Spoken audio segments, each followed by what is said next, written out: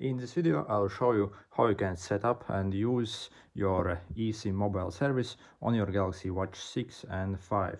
First, you'll need your Galaxy wearable app on your phone.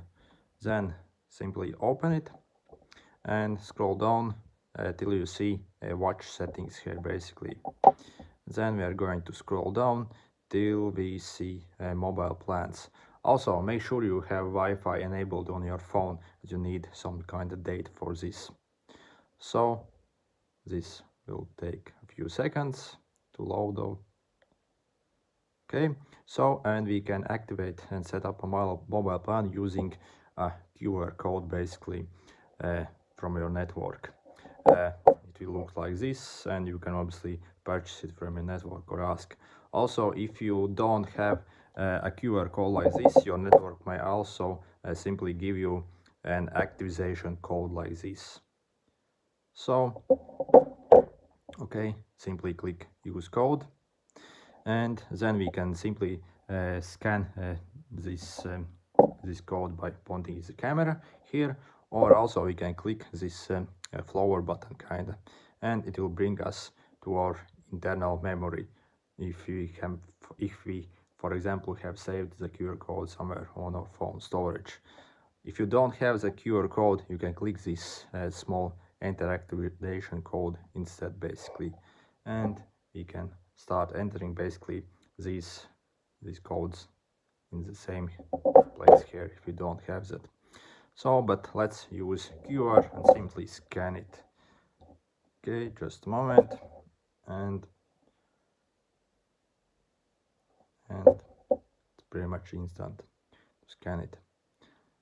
Okay, to ask if you want to use it. Okay, and we'll set up for you. This usually takes quite some time, so let's see how long it takes.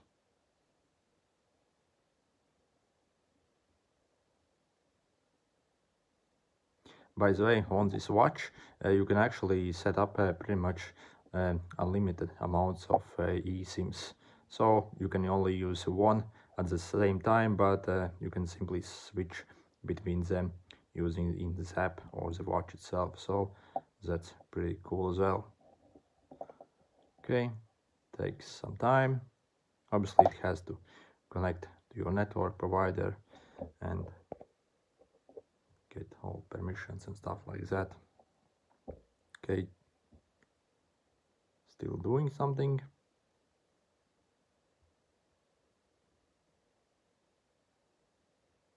I'm just letting the camera roll to basically see how long it takes. Okay, so it's set up. Okay, click done, and we should have the mobile plan enabled now. So if we go back to the mobile plans, we can see it's on. You can also click on plan details and see more stuff you want turned off. You can do that here. Then let's go to our watch here. Okay, unlock it and scroll from like that basically. Then click on your settings, connections, okay, and mobile networks, and make sure it's either on auto or always on. If you switch it to auto, your mobile network on this watch will basically only work at times when you don't have your phone basically in range. So if you want to use it always, even if you have phone in range, click always on. So then also we can enable the mobile data here as well, and data roaming. If, for example, you are going foreign country here, then also we can configure the network mode here as well. So let's set it up as 4G. Okay, what else? Nothing much there. But obviously you need to go in this menu to enable the mobile data as well.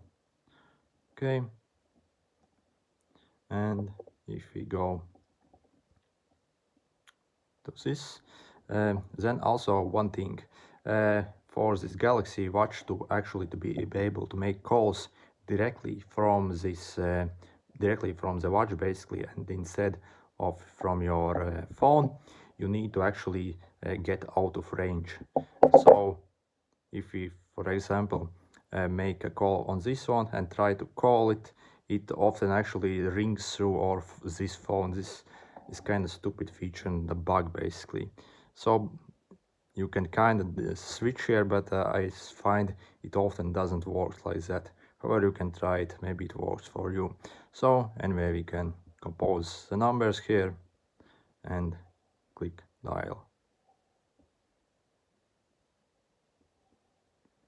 Okay, I don't have any numbers here anyway. So that's how I basically set up your eSIM on your Galaxy Watch 6 and 5. If this was helpful, make sure to hit the like button.